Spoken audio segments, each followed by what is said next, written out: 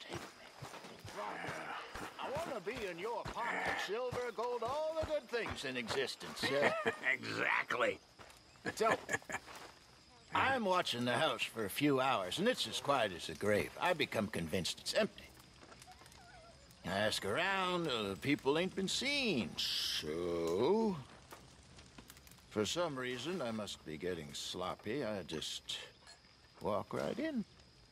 Right into a wake for their dead Uncle McCarby.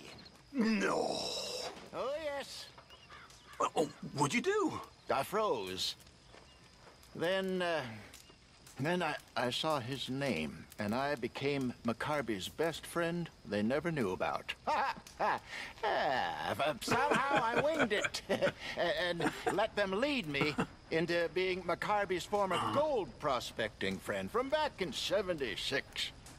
By the end of the evening, we were laughing together and crying. It was very sad.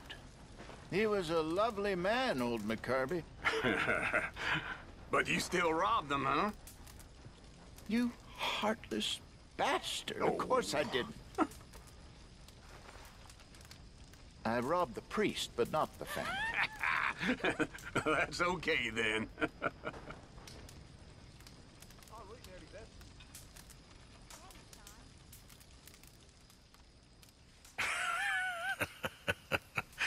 You're a pair of old fools.